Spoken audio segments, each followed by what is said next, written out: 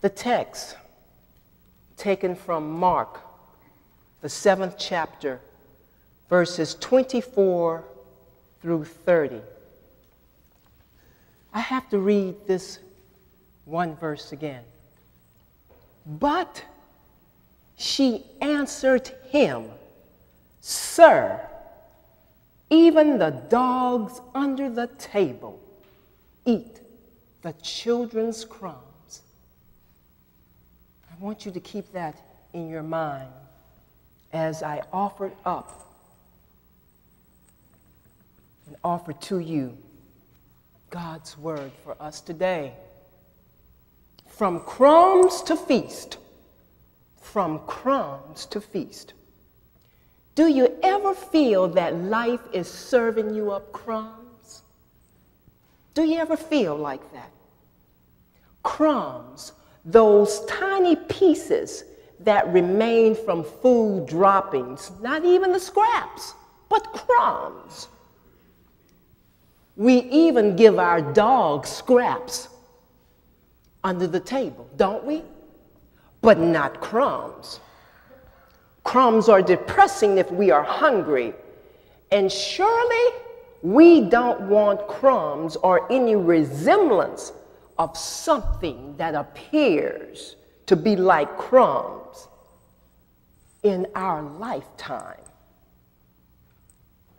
Crumbs.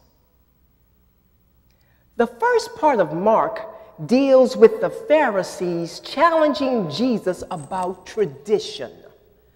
Our sermon text, Mark 7, 24 through 30, focuses on faith, healing in the context of tradition and certain races not interacting. Listen again. The text deals with faith, it deals with healing, and it deals in the context of tradition back in antiquity, that certain races should not interact. Here's a brief overview regarding the beginning of the chapter. The religious leaders, the Pharisees, sent their representatives to check up on Jesus' teachings regarding Jewish customs. They questioned Jesus about his disciples having dirty hands since they didn't wash prior to eating. You see, Jewish tradition stipulated that devout Jews must wash their hands and arms in a certain way, truly a ceremonial act. The Pharisees understood this ceremony to cleanse them from anything that they deemed unclean. Jesus scolded them and used the Isaiah 29:13 text that focuses on people being hypocrites. Do we know any hypocrites in life? Do we know any hypocrites? Meaning the Pharisees honored God with their lips in following Jewish laws and traditions, but they didn't follow God's commandment to love one's neighbor as they love themselves. So you see, the Pharisees didn't treat others as God had commanded. They were always finding fault with others who didn't live up to their standards and expectations. Again, do we know anyone like that? Do we ever act like that? Jesus said, one, you pay more attention to reputation than character. You carefully follow certain religious practices while allowing your hearts to remain distant from God. That's being dirty. You emphasize your virtues but others' sins. Again, do we know folks like that? Now we go on to our text, verses 24 through 30. Jesus moves on from the Pharisees and goes to a home in Tyre, a city on the coastline that was considered a region that was filthy due to the Gentiles and their customs. A Gentile was anyone other than a Jew. Many Greeks lived there and worshiped false gods, and they delved in deviant behaviors. However, Jesus is there to preach and teach in a place believed to be so sinful that the most devout Jew just should not go there, especially the rabbi, the teacher, as Jesus. You see, the Pharisees would not have been caught dead there.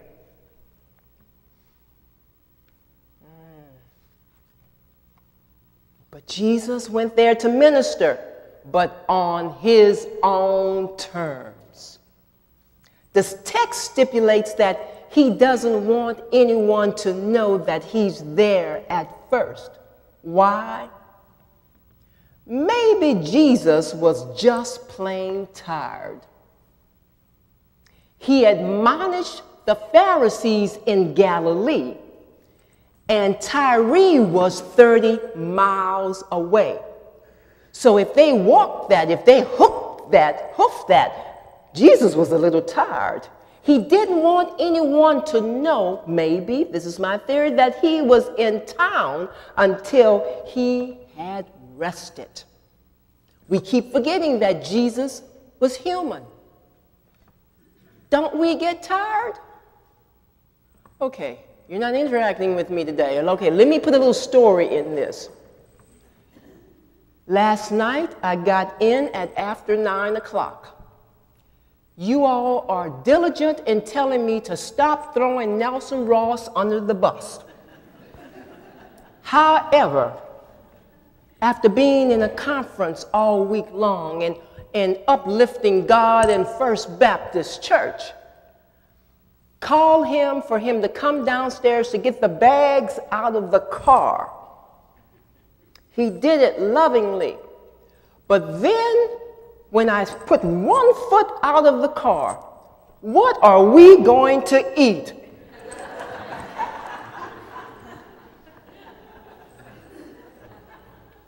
I'm not going to tell you what your pastor said. Something like, I don't give a care what we eat. I was tired. I needed to rest. I didn't need anyone pulling at me soon as I put one foot.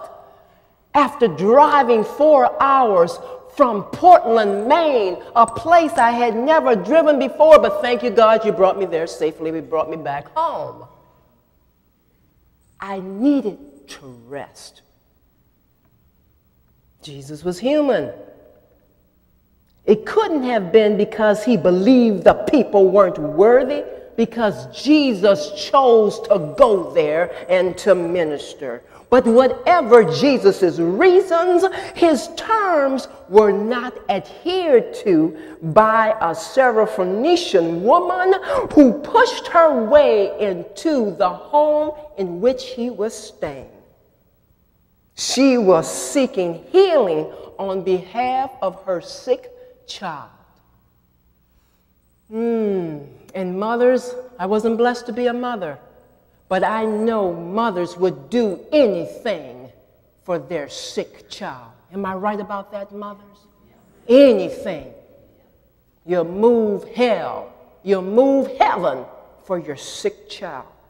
So this Gentile woman approached Jesus and argues with him. She literally goes toe to toe with Jesus, the rabbi, regarding the matter and her child. For you see, she had heard of a man who performed miracles. Good news travels fast. Jesus' powerful ministry made it impossible for his presence to remain a secret wherever he went. The woman pleads with Jesus to heal her child, and Jesus tells her, children must eat first, and it's not right to toss bread to the dogs. Now, there are various opinions about this text as to whether Jesus was referring to the woman as a dog in the context that he, Jesus, had come to only help Israel, and that she, this woman, along with any other Gentile, remember I said a Gentile was anyone other than a Jew, had no right to him.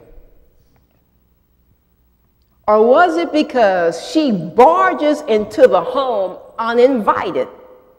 Remember, Jesus is tired. Remember when I put one foot out of that car last night? And Nelson Ross asked me, what are we going to eat? And I had some choice words. Maybe Jesus had some choice words. Those were Jesus' choice words. Or maybe because she's a woman, but whatever the case, this unnamed woman is bold in her response to Jesus. She said, yes, Lord, but even the dogs under the table eat the children's crumbs. Even the dogs underneath the table. Let's look at the importance of this Markan text and what it teaches. First, the text teaches through that of Jesus that traditions and customs are not important if it hinders Christ-like behaviors. Let me tell you that again. It teaches that traditions and customs are not important if it hinders Christ-like behaviors. Jesus chastised the Pharisees regarding traditions. Those traditions such as hand washing, looking down on people, being judgmental. Second point, the text shows us that life sometimes tests us. And sometimes the test will be harsh and the test will be painful. Jesus challenged the Syrophoenician woman. However, she fought for her child. She fought to be recognized as being human, just as important as the Jewish culture. Let me tell you what I believe Jesus was doing during this time. Remember, Jesus was a human and Jesus was divine also. But Jesus was teaching. Jesus came down to forgive us for our sins, but Jesus also came down to show us how to live and to go through some of the things that we would go through. Therefore, he thought this was an opportune time to teach the Pharisees and to teach the Syrophoenician woman. Jesus was testing, teaching, and challenging the woman to seek the feast standing in front of her. Jesus was the feast. Jesus was the feast. The text shows us that we are assured victory since Jesus shows no partiality. Now you're going to put me on trial. You're going to say, well, Pastor Sheila, I have prayed and prayed and prayed, and my prayer has not been answered like that of the Syrophoenician woman. I'm not God. I can tell you and interpret what is stated in thus says the Lord. But ultimately, our sovereign God is in charge of everything. God dictates the healing. God dictates the how. And as I always say, God has the last say-so. So as long as we have breath in our bodies, we should pray, trust, and believe. But Jesus was challenging that Syrophoenician woman. What Jesus has done for others, he'll do for us today. Jesus commended the woman for her answer. She was a little flippant with Jesus, don't you think? She went toe to toe.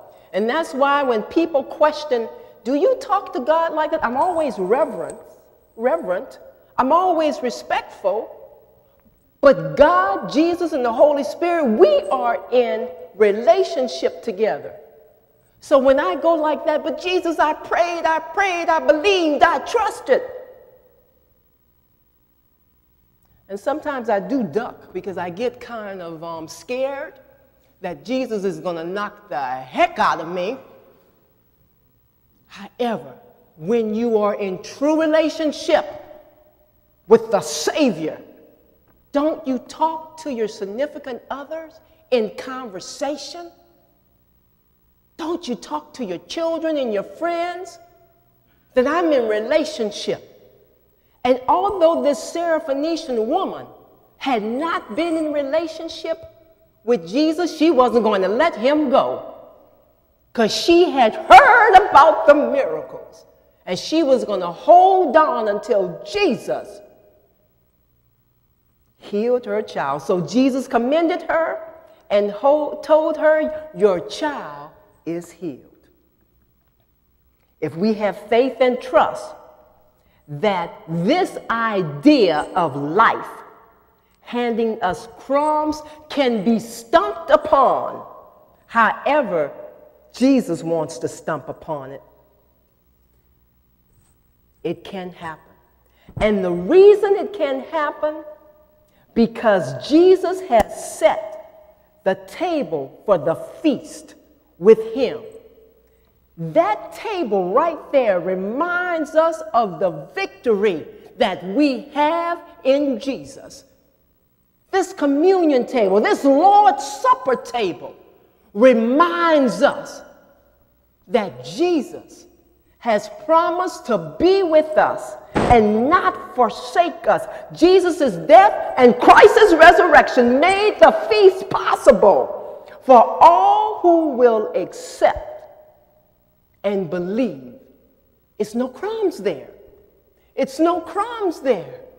It's no crumbs. Why? Because Jesus refused to give us crumbs. We don't have to accept crumbs. Jesus has prepared us the feast of feasts. The feast of feasts. There will be challenges and even disappointments in life. And sometimes, if no one has given you permission, I'm giving you permission. Go toe-to-toe with Jesus. Go toe-to-toe with Jesus. Go toe-to-toe with Jesus. Tell Jesus your needs. Tell Jesus, look, I'm waiting upon you. I'm depending upon you. Give me peace. Go toe-to-toe with Jesus. Because of the love, because Jesus loves all of us, it will be okay. Because I love what the song, the hymn writer says. Just as I am, without one plea, but that thy blood was shed for me, and that thou bidst me come to the O Lamb of God. I come. And the verse I love, just as I am, and waiting not to rid my soul of one dark blot. To thee whose blood can cleanse each spot, O Lamb of God, I come. I come. You don't have to take crumbs. You don't have to take crumbs. Don't let anyone tell you you have to take crumbs. Jesus made the ultimate sacrifice that we don't have to take crumbs. And if you don't know Jesus, as your Savior, we invite you to join First Baptist Church. We invite you to come and be baptized, or we invite you to come with a letter of transfer, or we invite you to come with Christian experience. But you need to come knowing we have the feast of feasts through that of Jesus, the risen Christ. The risen Christ.